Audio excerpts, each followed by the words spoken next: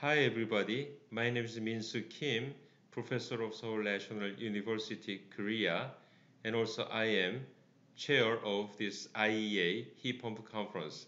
Today, I'd like to talk about Korean policy to you. The title of my presentation is Korean Policy for Green World and Heat Pumping Technologies. I will start with a current overview of global climate change and policies on heat pump technology. And I will continue by introducing Green World policy initiatives that has been announced in Korea. In the past, the 2-degree scenario was an important indicator in controlling the rate of global warming. Therefore, major organizations in each country have implemented global warming policies based upon this. However, recently, many people think that it is difficult to control global warming at 2 degrees. So there has been a growing voice that global warming should be lowered down to 1.5 degrees. To reflect this, in year of 2018, the IPCC meeting in Korea implemented a 1.5 degree goal as a target temperature change with many other countries. The International Energy Agency had various ideas on how to achieve this goal, and then there are many aspects, but most important thing is to achieve zero emissions by 2050, as highlighted by the red circle in this slide. The Green New Deal has been highlighted by many people and countries. The concept was first implemented by US President Franklin Roosevelt to overcome the Great Depression that took place mostly during the 1930s.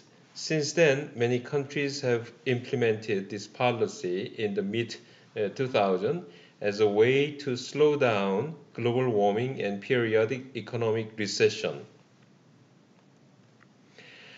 In the middle of this global trend, President Moon in Korea announced the Korean New Deal policy in July 2020 to prepare for the post-pandemic economy.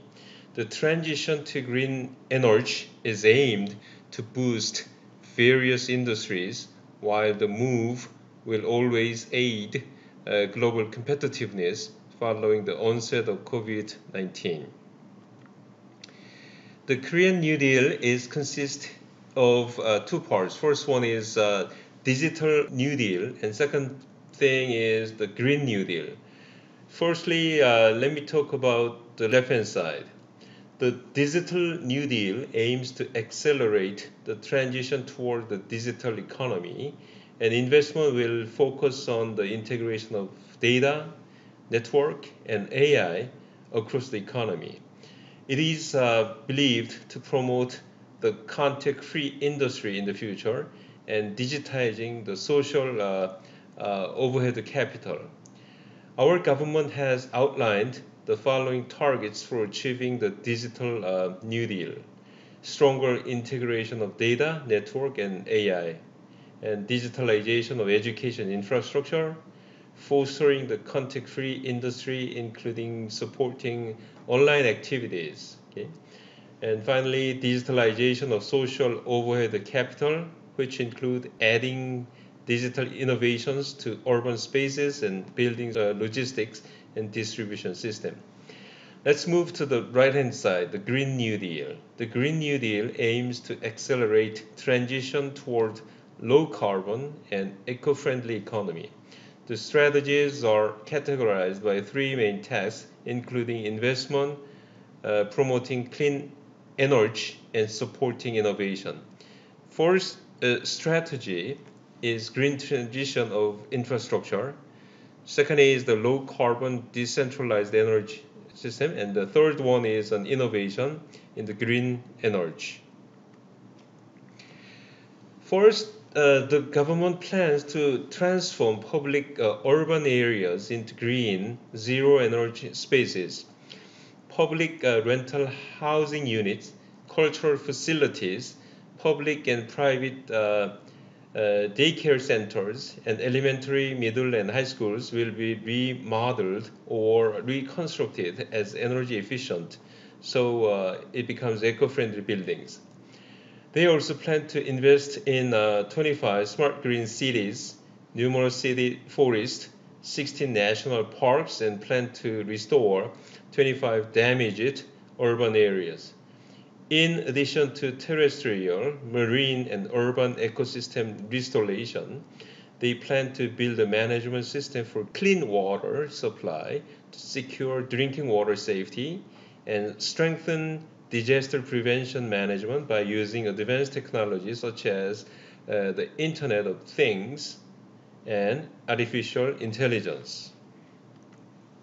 Second, the Green New Deal plans to increase the usage of decentralized low-carbon energy by introducing 1.3 million electric vehicles and 200,000 hydrogen fuel cell cars into the market. The number of charging stations will also increase. Old diesel cars will be swept for LPG or hybrid or electric vehicles, and proper car disposal will receive some kind of support. For energy conservation, intelligent smart grid systems will be set up, and the supply of clean and renewable energies like wind, solar, and hydroelectric power are expanded. Moreover, to support green industry innovation, the government plans to build 100 smart factories that minimize pollution by reusing industrial heat and waste while using renewable energy. A combined 1,700 clean plants providing technical support for reducing contaminants will also be added. Overall, they plan to promote prospective business to lead the green industry and establish low carbon and green industrial complexes. The government also announced a budget to lay the foundation for green innovations through R&D and financial sector. Well, let's move on and talk about why Korea is so sensitive to these environmental issues. Surprisingly, according to a recent survey, Korea ranks the ninth in the world carbon emission rankings. Apart from its GDP, if you compare the size of our country's population and land area, the country emits a very large amount of carbon dioxide. So we also feel a sense of responsibility, and we try to sort these problems through the Korean Green New Deal. Korea plans to achieve the 2050 carbon neutral plan by reducing greenhouse gas emissions and promoting renewable energy. Now, I'd like to explain the changes in the eco-friendly energy portion through the distribution chart of the Korean energy sources. The total power generation capacity in 2019, it goes up to 125,000 megawatt. It's an increase of about 64% over 20 years. At more granular level, in 2000, renewable energy generated about 1.5 megawatt, but in 2019, it has grown to more than 15,000 megawatt, which is about 10 times over the same period. Let's take a closer look at renewable energy, which has increased by nearly 10 times over 20 years, just I mentioned, and accounts for about 13% of power generation. Out of this, solar energy made up the biggest part, around 67%, and wind and water power accounted for 10% respectively. To accelerate the green transition, the Korean government also announced a 30-20 renewable energy plan by which it will generate 20% of energy from the renewable energy sources by the year 2030. In order to achieve 20% of renewable energy facilities, more than 95% of new generation capacity, power generation capacity, needs to be expanded with solar and wind power. There are two main approaches to achieve this goal. The first small-scale goal is promoting civil participation. The second goal is virtually important, which is mass installation of solar panels in buildings and apartments. Well, in order to achieve this, aside from the participation of private or public buildings, large-scale renewable energy complexes by the government are also necessary. Well, here's an example which shows this. A project being pursued in the Saemangum area, and the government has designed the Saemangum area an eco-friendly energy complex and 2.1 gigawatt capacity. Floating solar power plant is under construction. You may see the first picture there, and that's the Saemangum construction. In addition, it plans to cover about 16.6 gigawatt of power generation, along with the wind power complex in Buan-gun and Sinan-gun area, which is the picture below. Here is another example, even more groundbreaking. Sinan-gun area is famous for salt farms, making salt on the Korean peninsula. Salt field must have good natural light and shallow depth. And using these natural characteristics, we plan to build a solar power complex.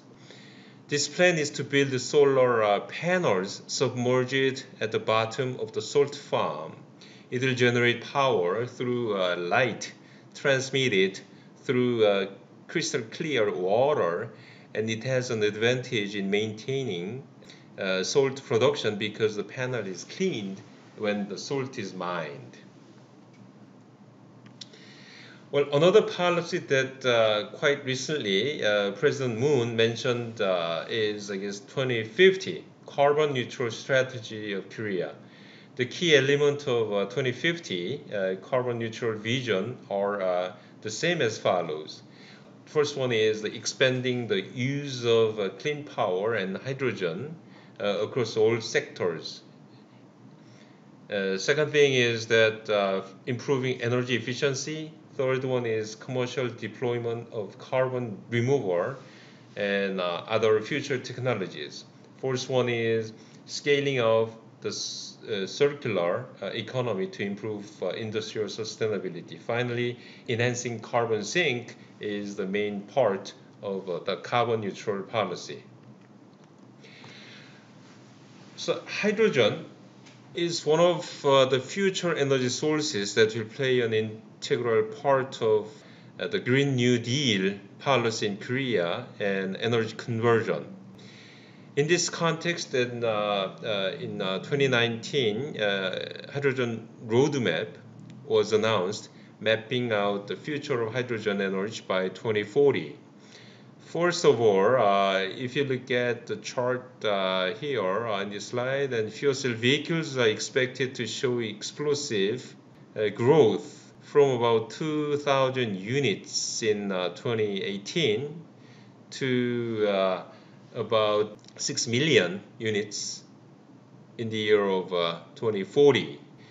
In order to meet this growth, hydrogen supply is expected to increase while the cost of hydrogen should be significantly lowered, and we are building many hydrogen stations. Another interesting trend among the very big Korean enterprises, especially they are following the government policies. In particular, as shown in the photo above, SK Group and Hyundai Motors Group, signed a business agreement agreeing to invest a hydrogen technology on a large scale. In this photo, Choi Tae-won, the left-hand side, very rich guy, the chairman of the SK Group, and President Jung Eui-sun, another rich man, the chairman of the Hyundai Motor Group. Okay, they are shaking hands, and they talked about the cooperation as leaders in hydrogen power generation and hydrogen vehicle industry. And I'd like to talk about natural resources and heat pumps in line with the purpose of this conference. Okay? Looking at the heat pump industry, Korea has a very good natural resource network due to a relatively low fuel cost and tight supply chain. Because our Korea is not that big country, so we have the gas lines, okay, as you can see on the left hand side figure, that is covering almost all lands. And also electricity bills in Korea are about 1/3 of other expensive countries, and also natural gas costs are quite low. Of course, the electricity cost slightly going up, but this is not a big problem when we use heat pump systems. I'd like to introduce rather old traditional Korean heating system. We use ondol system, which is a floor heating system, so that hot flue gas is going beneath the floor and heating the floor and then goes out. And also the floor is normally made by stone, which is a heat storage material. So our ondol system is one of the very common and one of the very efficient heating system. In modern times, various types of heating methods such as gas boilers and heat pumps are used. In particular, the change in the residential environment into high-rise apartment and the development of individual heating system becomes very popular. But frankly speaking, the heat pump is not that popular in Korea. That's somehow because all the houses are rather equipped with boilers or district heating systems. So district heating company is supplying hot water to this apartment complex. That is very cheap and very useful. And heat pump price, okay, the unit price is rather expensive than the gas boiler. That's one of the obstacles. Then the people are not installing much of the heat pump systems into their apartment house or a single house. In household applications, the heat pump systems are not so much expanded. But when you look at the right hand side picture, we can see a lot of increase in heat pumps capacity in Korea. That is somehow because geothermal heat pump systems and also seawater heat pump systems and also hydrothermal heat pump systems are designated as renewable energy sources, and the government provides some subsidies. Unfortunately, air source heat pump systems, which is not at this time treated as renewable energy sources, and then it doesn't have any subsidies from the government. That's we don't have much of spread of these air source heat pump systems in house or building applications. In Europe, geothermal, hydrothermal, and aerothermal heat pump systems are treated as renewable energy sources. But in Korea, geothermal and hydrothermal are treated as renewable energy sources, but the aerothermal. Therefore, it seems that the energy conversion could be greatly achieved by using a household or large heat pump system that can extract some renewable energy from the atmosphere. Yeah, I'd like to conclude my talk. Well, in this period of global warming, every country should cooperate to solve environmental and economic problems.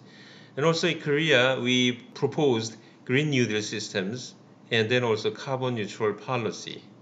And also we are building offshore wind power generation system, and also photovoltaic complex is being built.